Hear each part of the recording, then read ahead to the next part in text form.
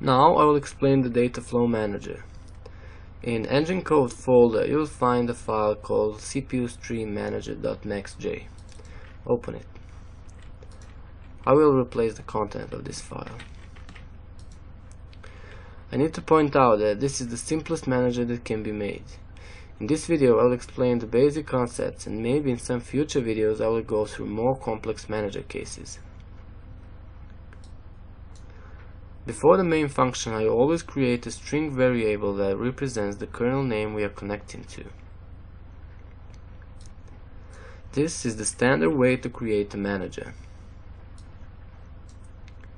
Here I create the Maxeler kernel.